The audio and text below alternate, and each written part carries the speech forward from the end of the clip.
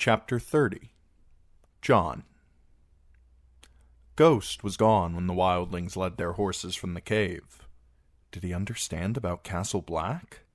John took a breath of the crisp morning air and allowed himself to hope.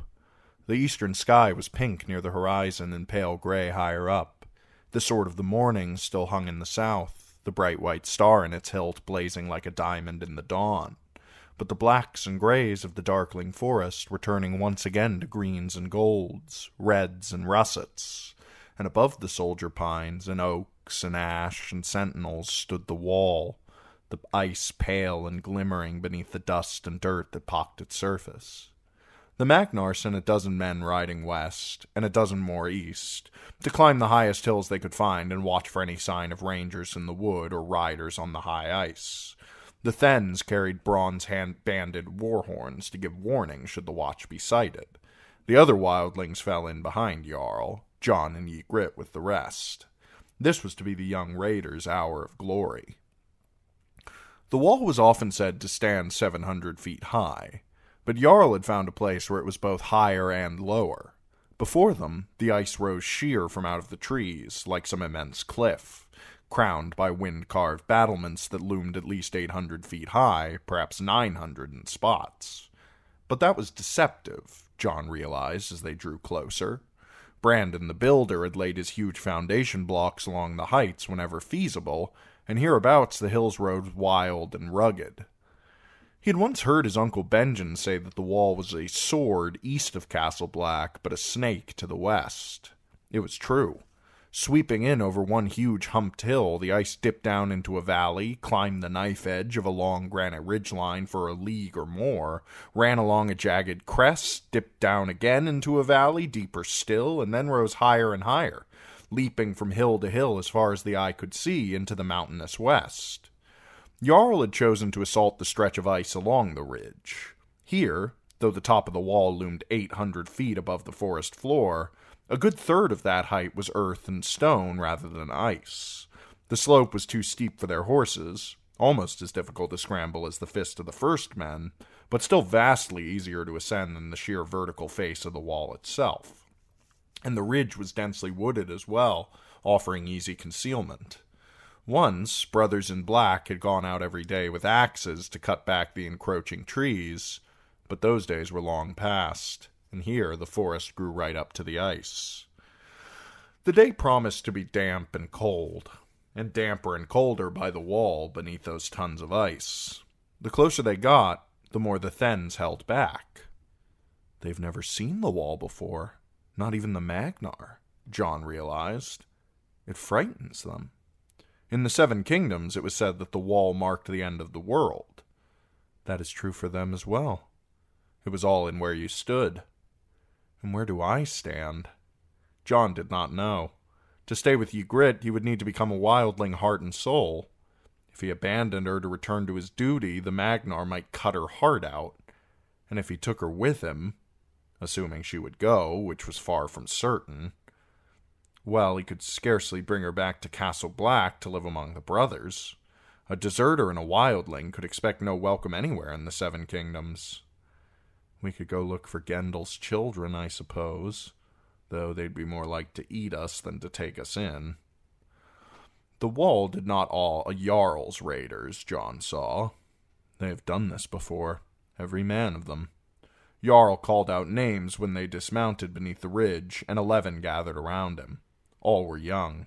The oldest could not have been more than 25, and 2 of the 10 were younger than John. Every one was lean and hard, though. They had a look of sinewy strength that reminded him of Stone Snake, the brother the half-hand had sent off afoot when Rattleshirt was hunting them. In the very shadow of the wall, the wildlings made ready, winding thick coils of hempen rope around one shoulder and down across their chests, and lacing on queer boots of supple doeskin. The boots had spikes jutting from the toes, iron for Jarl and 2 others, bronze for some, but most often jagged bone. Small stone-headed hammers hung from one hip, a leathern bag of stakes from the other. Their ice axes were antlers with sharpened tines, bound to wooden hafts with strips of hide. The 11 climbers sorted themselves into 3 teams of 4. Jarl himself made the 12th man. "Mans promises swords for every man of the first team to reach the top," he told them, his breath misting in the cold air. "Southron swords of Castleforge steel, and your name in the song you'll make of this, that too. What more could a free man ask? Up, and the others take the hindmost." "The others take them all," thought John, as he watched them scramble up the steep slope of the ridge and vanish beneath the trees. It would not be the first time wildlings had scaled the wall, not even the 101st. The patrols stumbled on climbers 2 or 3 times a year, and rangers sometimes came on the broken corpses of those who had fallen. Along the east coast, the raiders most often built boats to slip across the Bay of Seals. In the west, they would descend into the black depths of the gorge to make their way around the Shadow Tower. But in between, the only way to defeat the wall was to go over it, and many a raider had. Fewer come back, though, he thought with a certain grim pride. Climbers must of necessity leave their mounts behind, and many younger, greener raiders began by taking the first horses they found. Then a hue and cry would go up, ravens would fly, and as often as not, the Night's Watch would hunt them down and hang them before they could get back with their plunder and stolen women. Jarl would not make that mistake, John knew, but he wondered about Styr. The Magnar is a ruler, not a raider. He may not know how the game is played. "There they are," Ygritte said, and John glanced up to see the first climber emerge above the treetops. It was Jarl. He had found a sentinel tree that leaned against the wall, and led his men up the trunk to get a quicker start. The wood should never have been allowed to creep so close. They're 300 feet up, and they haven't touched the ice itself yet. He watched the wildlings move carefully from wood to wall, hacking out a handhold with short, sharp blows of his ice axe, then swinging over. The rope around his waist tied him to the second man in line, still edging up the tree. Step by slow step, Jarl moved higher, kicking out toe holds with his spiked boots when there were no natural ones to be found. When he was 10 feet above the sentinel, he stopped upon a narrow icy ledge, slung his axe from his belt, took out his hammer, and drove an iron stake into a cleft. The second man moved onto the wall behind him, while the third was scrambling to the top of the tree. The other 2 teams had no happily placed trees to give them a leg up, and before long the Thens were wondering whether they had gotten lost climbing the ridge. Jarl's party were all on the wall and 80 feet up before the leading climbers from the other groups came into view. The teams were spaced a good 20 yards apart. Jarl's 4 were in the center. To the right of them was a team headed up by Grigg the Goat, whose long blonde braid made him easy to spot from below. To the left, a very thin man named Erok led the climbers. "So slow," the Magnar complained loudly as he watched them edge their way upward. "Has he forgotten the crows? He should climb faster, afore we are discovered." John had to hold his tongue. He remembered the Skirling Pass all too well, and the moonlight climb he'd made with Stone Snake. He had swallowed his heart a 6 times that night, and by the end his arms and legs had been aching and his fingers were half frozen. And that was stone, not ice. Stone was solid. Ice was treacherous stuff at the best of times, and on a day like this, when the wall was weeping, the warmth of a climber's hand might be enough to melt it. The huge blocks could be frozen rock-hard inside, but their outer surface would be slick, with runnels of water trickling down, and patches of rotten ice where the air had gotten in. Whatever else the wildlings are, they're brave. All the same, John found himself hoping that the Styr's fears would be well-founded. If the gods are good, a patrol will chance by and put an end to this.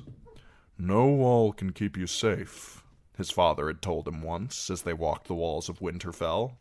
"A wall is only as strong as the men who defend it." The wildlings might have 120 men, but 4 defenders would be enough to see them off, with a few well-placed arrows and perhaps a pail of stones. No defenders appeared, however. Not 4, not even 1. The sun climbed the sky, and the wildlings climbed the wall. Jarl's 4 remained well ahead till noon, when they hit a pitch of bad ice. Jarl had looped his rope around a wind-carved pinnacle and was using it to support his weight, when the whole jagged thing suddenly crumbled and came crashing down, and him with it. Chunks of ice as big as a man's head bombarded the 3 below, but they clung to the handholds and the stakes held, and Jarl jerked to a sudden halt at the end of the rope. By the time his teams had recovered from that mischance, Grig the goat had almost drawn even with them. Eroc's 4 remained well behind. The face where they were climbing looked smooth and unpitted, covered with a sheet of ice melt that glistened wetly where the sun had brushed it. Grig's section was darker to the eye, with more obvious features. Long horizontal ledges where a block had been imperfectly positioned atop the block below, cracks and crevices, even chimneys along the vertical joints, where wind and water had eaten holes large enough for a man to hide in. Jarl soon had his men edging upward again. His 4 and Grig's moved almost side by side, with Eroc's 50 feet below. Deerhorn axes chopped and hacked, sending showers of glittery shards cascading down onto the trees. Stone hammers pounded stakes deep into the ice to serve as anchors for the ropes. The iron stakes ran out before they were halfway up, and after that the climbers used horn and sharpened bone. And the men kicked, driving the spikes on their boots against the hard, unyielding ice again and again and again and again and again to make one foothold. Their legs must be numb, John thought by the 4th hour. How long can they keep on with that? He watched as restless as the Magnar, listening for the distant moan of a Then war horn. But the horn stayed silent, and there was no sign of the Night's Watch. By the 6th hour, Jarl had moved ahead of Grig the goat again, and his men were widening the gap. "The man's pet must want a sword," the Magnar said, shading his eyes. The sun was high in the sky, and the upper third of the wall was a crystalline blue from below, reflecting so brilliantly that it hurt the eyes to look on it. Jarl's 4 and Grig's were all but lost in the glare, though Eroc's team was still in shadow. Instead of moving upward, they were edging their way sideways at about 500 feet, making for a chimney. John was watching them inch along when he heard the sound, a sudden crack that seemed to roll along the ice, followed by a shout of alarm. And then the air was full of shards and shrieks and falling men, as a sheet of ice a foot thick and 50 feet square broke off from the wall and came tumbling, crumbling, rumbling, sweeping all before it. Even down at the foot of the ridge, some chunks came spinning through the trees and rolling down the slope. John grabbed Ygritte and pulled her down to shield her, and one of the Thens was struck in the face by a chunk that broke his nose. And when they looked up, Jarl and his team were gone. Men, ropes, stakes, all gone. Nothing remained above 600 feet. There was a wound in the wall, where the climbers had clung half a heartbeat before, the ice within as smooth, as white, as polished marble and shining in the sun. Far, far below, there was a faint red smear where someone had smashed against a frozen pinnacle. The wall defends itself, John thought, as he pulled Ygritte back to her feet. They found Jarl in a tree, impaled upon a splintered branch and still roped to the 3 men who lay broken beneath him. One was still alive, but his legs and spine were shattered, and most of his ribs as well.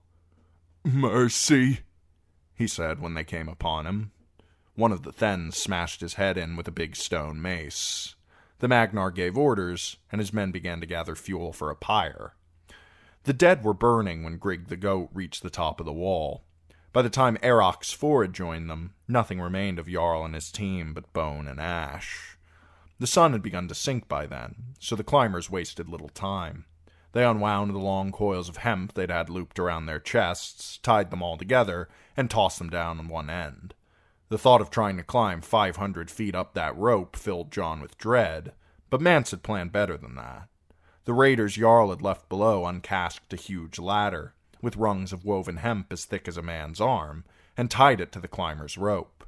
Eroc and Grig and their men grunted and heaved, pulled it up, staked it to the top, then lowered the rope again to haul up a second ladder. There were 5 altogether. When all of them were in place, the Magnar shouted a brusque command in the old tongue, and 5 of his Thens started up together. Even with the ladders, it was no easy climb. Ygritte watched them struggle for a while. "I hate this wall," she said in a low, angry voice. "Can you feel how cold it is?" "It's made of ice," John pointed out. "You know nothing, Jon Snow. This wall is made of blood." Nor had it drunk its fill. By sunset, 2 of the Thens had fallen from the ladder to their deaths, but they were the last. It was near midnight before John reached the top. The stars were out again, and Ygritte was trembling from the climb. "I almost fell," she said, with tears in her eyes. "Twice, thrice. The wall was trying to shake me off. I could feel it." One of the tears broke free and trickled slowly down her cheek. "The worst is behind us." John tried to sound confident. "Don't be frightened." He tried to put an arm around her. Ygritte slammed the heel of her hand into his chest, so hard it stung even through his layers of wool, mail, and boiled leather. "I wasn't frightened." "You know nothing, Jon Snow." "Why are you crying, then?" "Not for fear." She kicked savagely at the ice beneath with her heel, chopping out a hunk. "I'm crying because we never found the Horn of Winter. We opened 100 graves and let all those shades loose in the world, and never found the Horn of Joramun to bring this cold thing down."